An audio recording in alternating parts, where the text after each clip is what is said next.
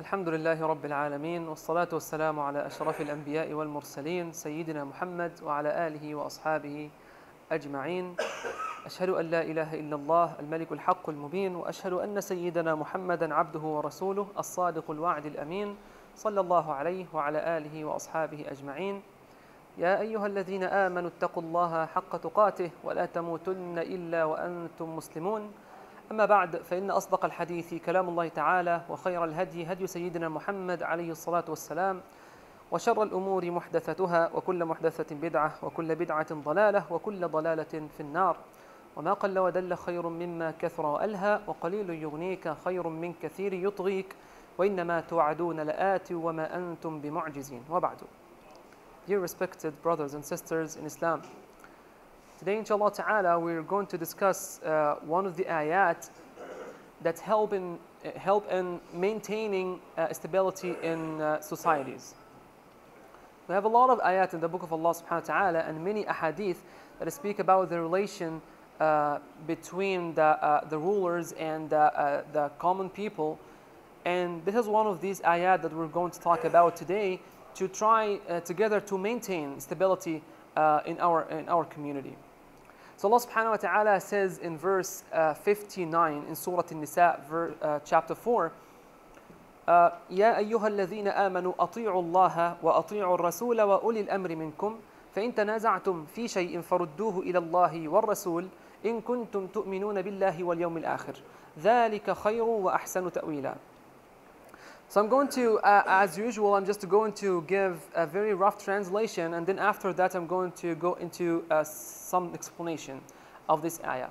Allah subhanahu wa ta'ala basically saying, all believers, obey Allah and obey His messengers and people who are in charge amongst you. And if you have any dispute or any different opinions, go back to the book of Allah subhanahu wa ta'ala by consulting the scholars who can analyze the Quran and the Sunnah if you truly believe in Allah and in the last day. And ذَلِكَ خَيْرٌ وَأَحْسَنُ تَأْوِيلًا, doing that is going to lead to a better destination for you, and their ta'wil, their interpretation of the Quran and Sunnah is going to be better than our own ta'wil, our own interpretation for our own selves. That's a very rough translation, as you can tell. So I would like to start with a story that's narrated in Sahih al-Bukhari and Muslim on how should we obey people who are in charge, awliya al-umur, and who are awliya al-umur in this ayah.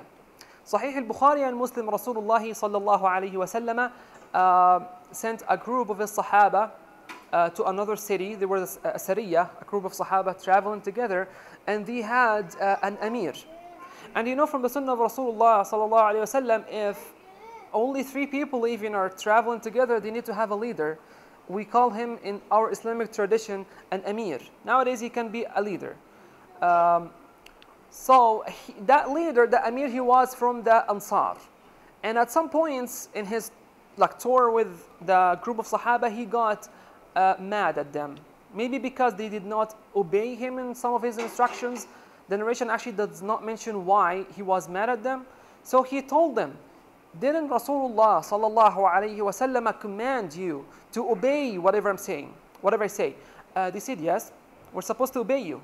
He said, فَاجْمَعُوا حَطَبًا وَأَوْقِدُوا نَارًا. So now set a fire. And I don't want to just to be a campfire, I want it to be huge. It needs to be huge fire. And then they did that out of obedience. Then he said, أَعْزِمُ عَلَيْكُمْ لَتَدْخُلُنَّهَا. Then now go jump into the fire. Because he was so mad. To that extent. Go jump into the fire. You know, some people, they would even follow that blindly. Follow the Amir, they follow the Amir, whatever he says. Actually, in fact, some of the Sahaba, رضوان الله عليهم, هم بعضهم بفعل ذلك. Some of them, they were going to throw themselves into the fire. فَقَامَ شَابٌ مِّنْهُمْ. A young man stood up. And he said, you know what, that actually doesn't make sense to me. Because we followed Rasulullah sallallahu alayhi wa sallam in the first place to flee from the hellfire. And now our Amir is asking us to jump into the fire. So why don't you just wait for a little bit of time until we go back to Medina and we consult the Nabi alayhi salatu wasalam himself. When they went back and told Rasulullah the story, he said, لَوْ دَخَلْتُمُوهَا مَا خَرَجْتُم مِّنْهَا أَبَدًا إِنَّمَا الطَّاعَةُ فِي الْمَعْرُوفِ. He said, if you were to jump into the fire, as your Amir told you out of obedience, you would never be able to come out of it until the day of Qiyamah. And then he said, obedience towards awliya al-umur, people who are in charge, is only required when it's ma'ruf. Ma'ruf means whatever is approved by the Book of Allah or the Sunnah of Rasulullah sallallahu alaihi wasallam, or unanimously agreed on among the scholars.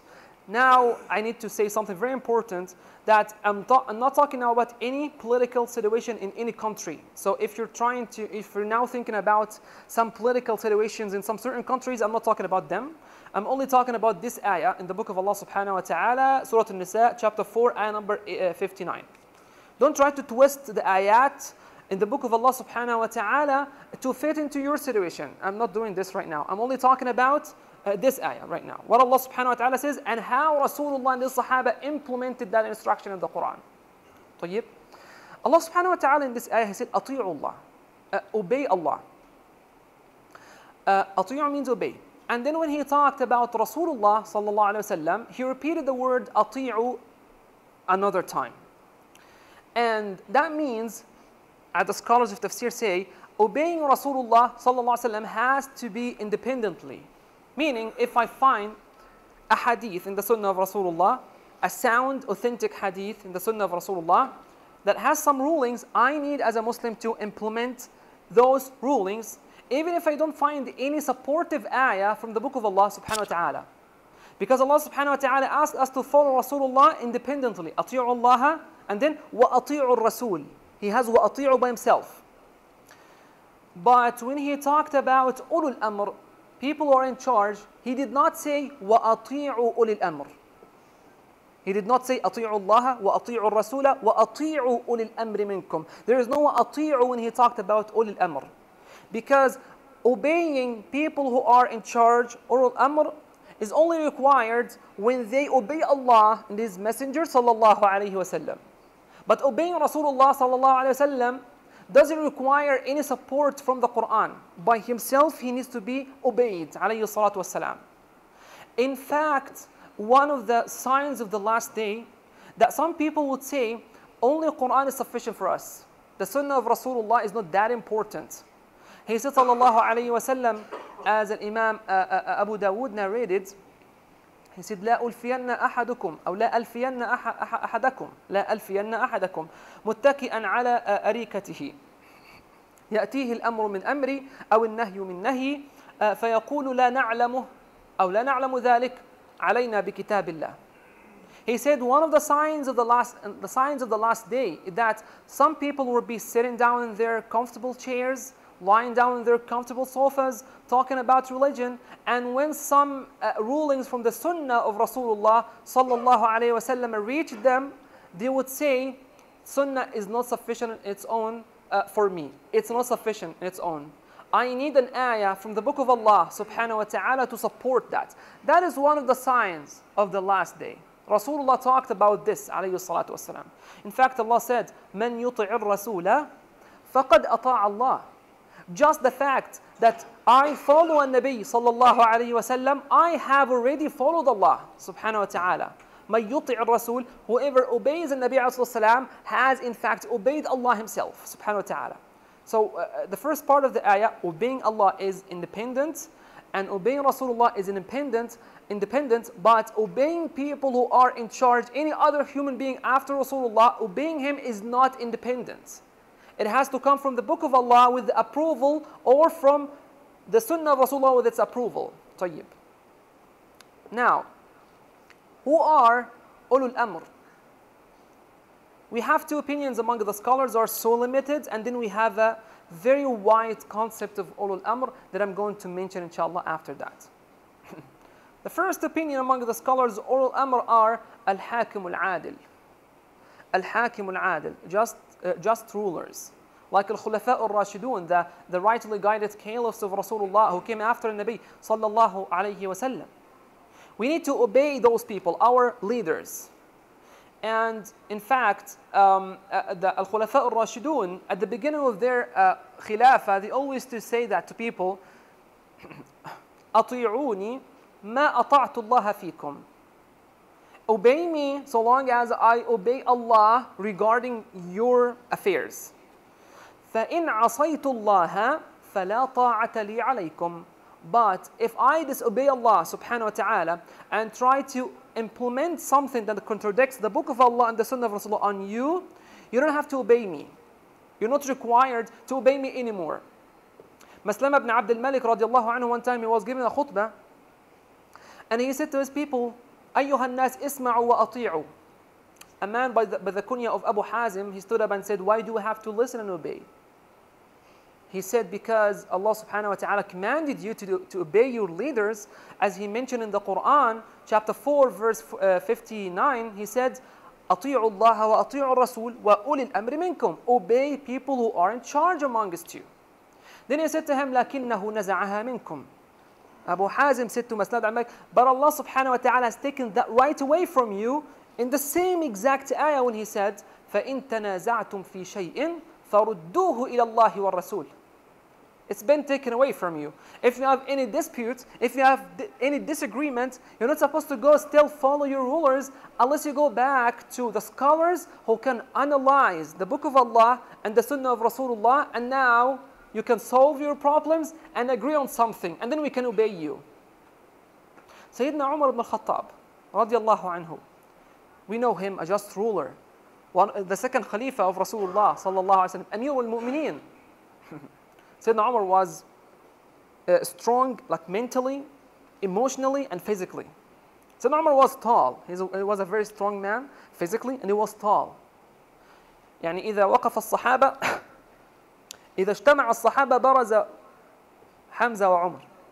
If you see a group of Sahaba standing up together, Sayyidina Umar and Sayyidina Hamza will be the tallest.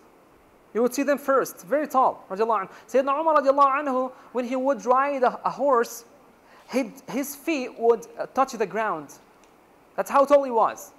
If people see him walking behind a ceiling, behind a fence, if people see him walking behind a fence, a sawr, they would think he is riding a horse.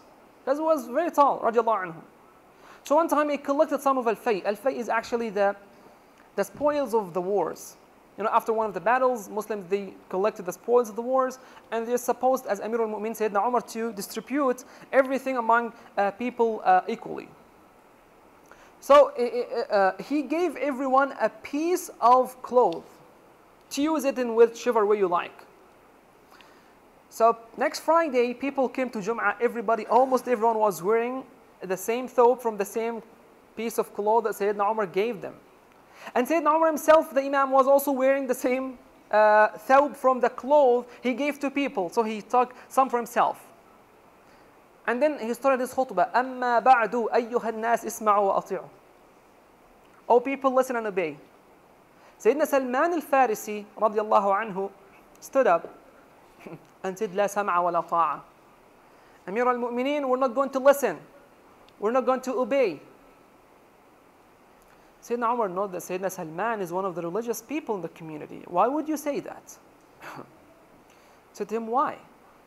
Sayyidina Salman said, he expressed his concern.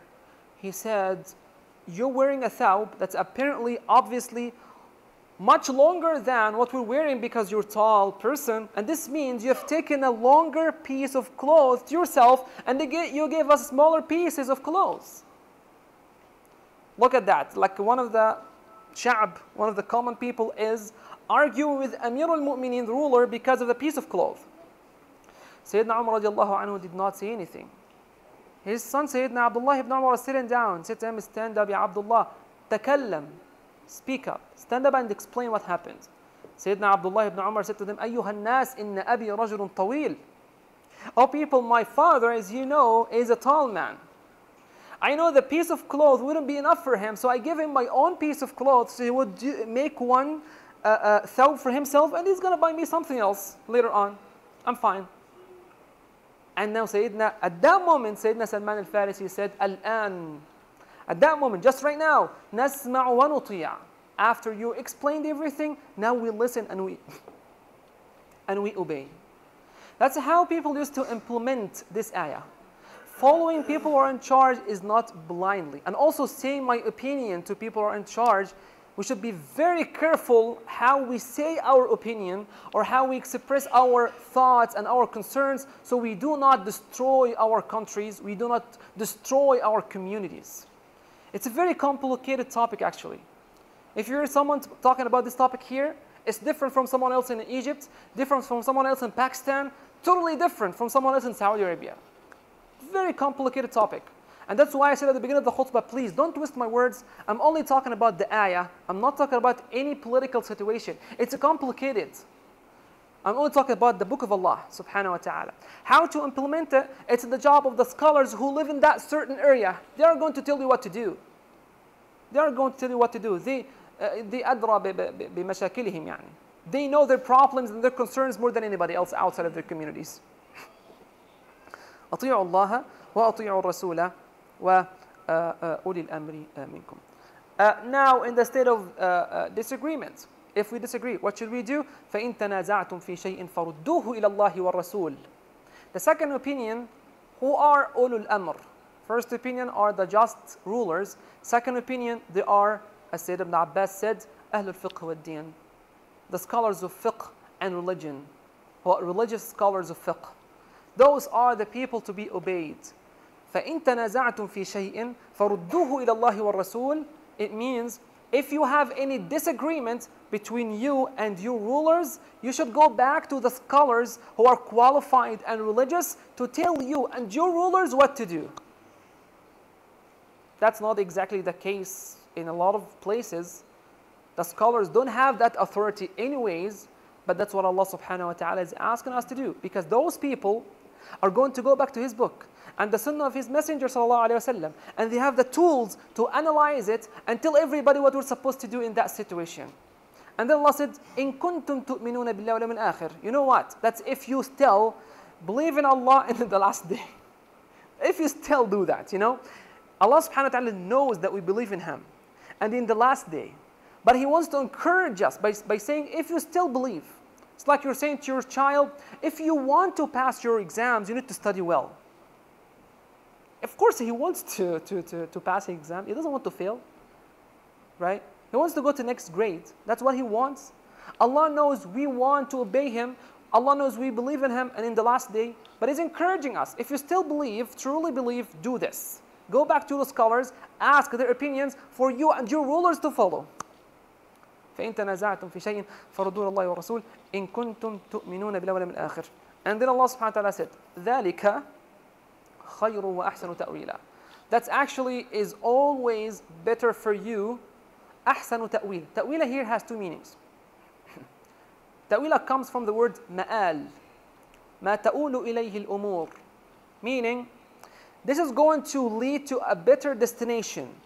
If you do that, and you try to implement this methodology, the destination is going to be better than not doing it. Ta'wila. You're going to succeed as a community at the end. The second meaning, the word ta'wila, comes from ta'wil al-Quran. Ta'wil is a little bit different from tafsir. Tafsir is a rough translation or explanation briefly, but ta'wil is to go in depth in the book of Allah and the sunnah of Rasulullah and explain something. That's ta'wil. So Allah is saying, أحسن تأويلا, the ta'wil, the interpretation of the scholars is always better for us than our own interpretation of the book of Allah and the sunnah of Rasulullah sallallahu alayhi wa sallam. أقول قولي هذا واستغفر الله العظيم لي ولكم فاستغفروا من كل ذنب إنه غفور رحيم.